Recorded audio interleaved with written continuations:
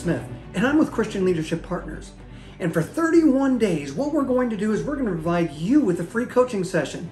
That's right, every single day, we're going to make a video post. Now, what we want to do is we want to make sure that you can become your best you.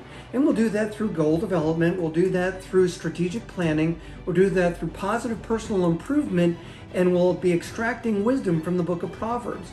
All four of these things are actually going to help us to become the better you.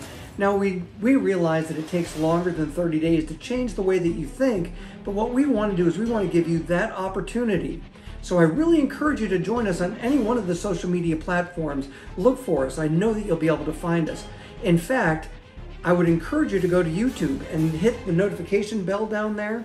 And if you do that and subscribe, what will happen is that you'll be notified every single time that we make a post. And in fact, if you can't find our page, I've added a QR code right up here so that you can find us. So don't forget to look for us. And starting January 1st, I think that you're really going to enjoy this. It'll make all the difference in the world. And remember what Proverbs tells us. It tells us that its purpose is to teach people to live disciplined and successful lives, to help them do what is right, just, and fair. You know, with this understanding about what God has provided for us, and with this free tool that I'm giving to you, there's no reason in the world why you can't be a new you in 2023.